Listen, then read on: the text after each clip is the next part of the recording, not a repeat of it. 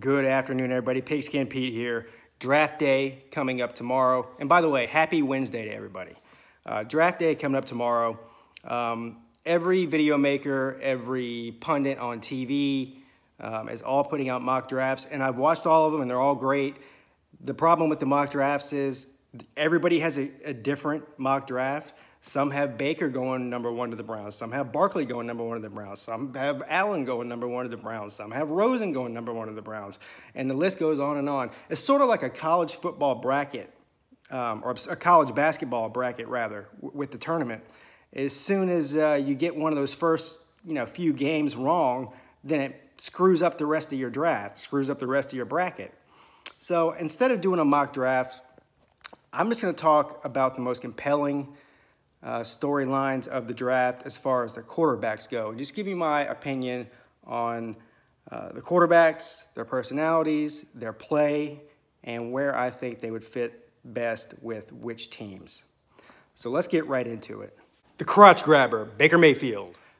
I was hard on Baker Mayfield while I was hard on Oklahoma as a whole. And of course, with his, on the field and off the field antics, I was really hard on Baker Mayfield throughout college, and that was more just trash talking the Big 12 and Oklahoma as a whole. But the reality is, the guy is an NFL talent. He has all the intangibles, the will to win, the fire, the spirit, whatever you want to call it. He's extremely accurate with the football. Yeah, he played in a spread system and played against bad defenses in the Big 12. But Oklahoma ran a pretty sophisticated type of spread system. And not to mention, this is something that bugs me, because I've been saying for years now, arguing with people about the offensive systems in the NFL. And I don't know why people aren't coming to this realization, because I finally heard somebody say it who knows something, Chris Carter on Fox Sports, say that the game is evolving in the NFL. The college systems, spread systems, whatever you want to call them, are ahead of the times. More and more NFL teams are going to a spread system or some version of it. And you're seeing it more and more every year. Some of these younger quarterbacks are playing more and more like a college-type system in the NFL because it's harder to defend. Imagine, so the whole point of the spread system is to spread it out and make it harder for the defense to, it's not condensed. It's not in a vacuum. So why wouldn't you want to do that with the best players on earth in the NFL? It only makes sense. That's why you're seeing scoring go up along with the rule changes. But quarterbacks now, you do not have to be a behind-the-center pocket passer, like the old days to be a Hall of Famer.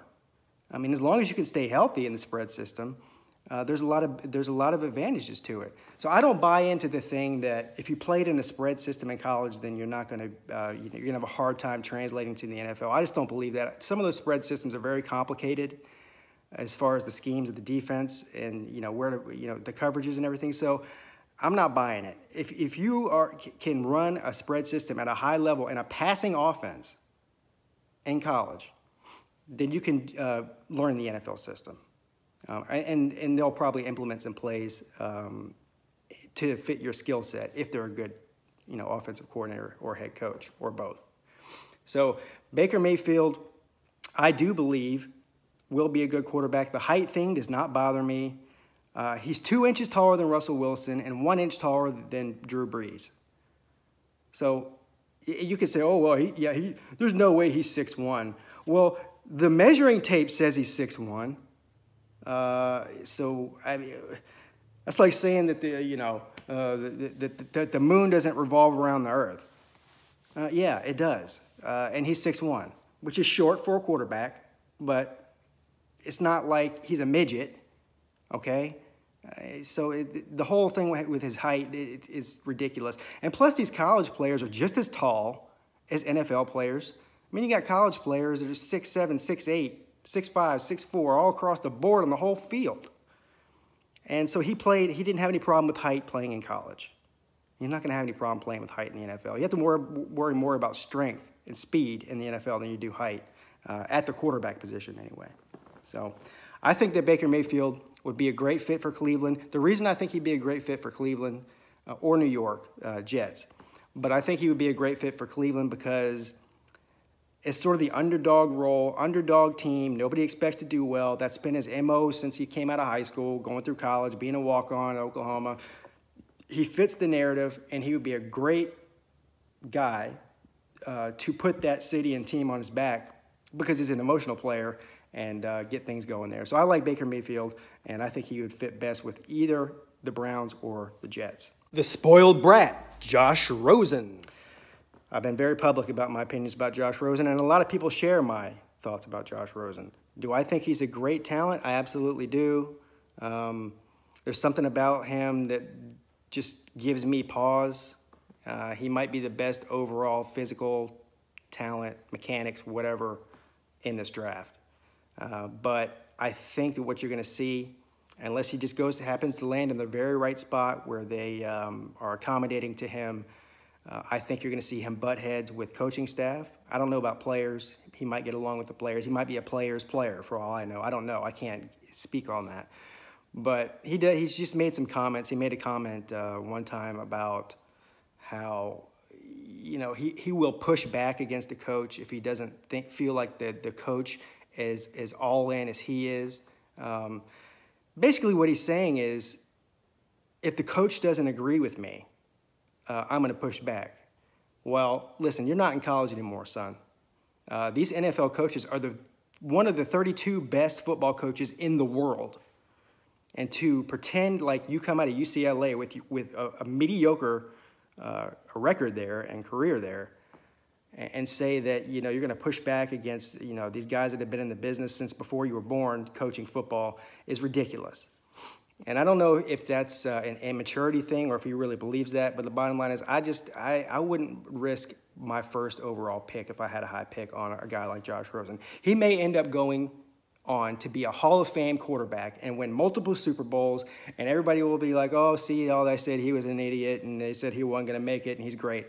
I'm not saying he's not going to be great. I'm not sold on him, and when it comes to the first top 5, top 10 picks in the draft, I'm not mortgaging my future on a guy that I don't trust. So take it for what it's worth. I think he would probably be a great fit somewhere like Denver, maybe even the Patriots, so he could sit behind Tom Brady for a couple years and learn how to be a real pro. But I don't know. I wouldn't take him if I were the Giants. I wouldn't take him if I were the Cleveland. I wouldn't take him if I were the Jets. We'll see. I'm sure he'll go in the top 5, though, because he's that good. The overgrown Boy Scout, Sam Darnold. Sam Darnold, I think, is going to be a bust. I know that there's a good chance he's going to go #1 overall. And if he's not picked #1 overall, he'll probably be picked up by either the Jets or the Giants or somebody up in that top 5 who needs a quarterback. The guy has all the, you know, the measurables, the height, the arm, talent, everything. He's a turnover machine. He was at USC. He's a bit of a gunslinger, which is not a bad thing. But there's something about him. I just can't put my finger on it with him. He's a nice guy. Seems like a nice, humble guy who does love football. And I think put in the right team and the right system and the right situation, he will have a chance to succeed. Here's the thing.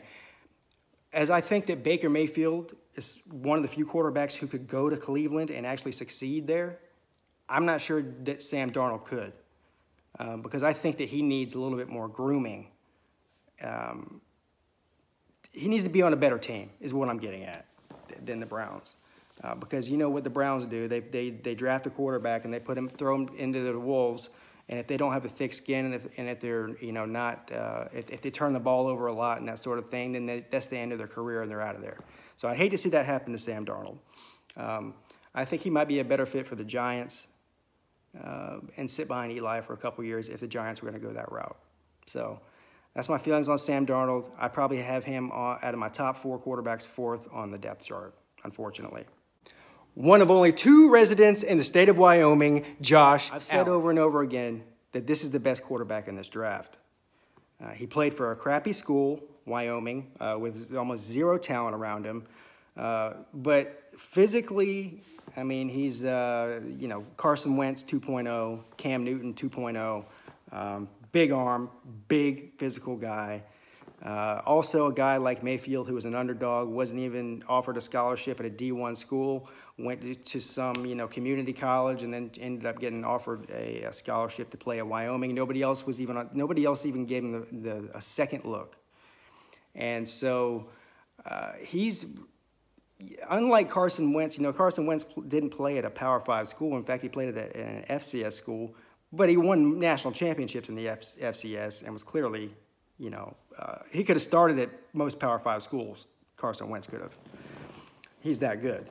But Josh Allen played in a bad conference, bad team. But I think that if he's another guy, you can't draft him high and then just throw him in game one to start and expect him to succeed. He's one of these guys that needs to go to the right place also and learn behind a veteran, sit down for a year or two. Aaron Rodgers sat behind Favre for a while, and of course you saw how good that did him whenever Aaron Rodgers came in and just lit the league on fire, and he's been one of the top 3 quarterbacks in the NFL since he came on the scene after Brett Favre retired or got shipped out. So I think that Josh Allen is going to need a year or two. I think he has the highest ceiling. I think if he goes to the right spot, he has a potential to be great. Him and Baker Mayfield, my 2 favorite quarterbacks in this draft. If Josh Allen was drafted by the Browns, he would have to sit back and sit down for a year. They can't throw him in there. Same thing if he went to the Jets. And, of course, if he went to the Giants, he'd be learning from Eli Manning. That might be a really good spot for him if the Giants go the quarterback route. So I really like Josh Allen. I think that if he goes to the right spot, he will potentially be an elite quarterback in the NFL for years to come. Can't wait for tomorrow night. I'm thinking about doing something tomorrow for the draft. I'm not sure yet. I know a lot of other tubers are going to be going live, so I'm not going to, go live, and I'll probably be watching one of their streams.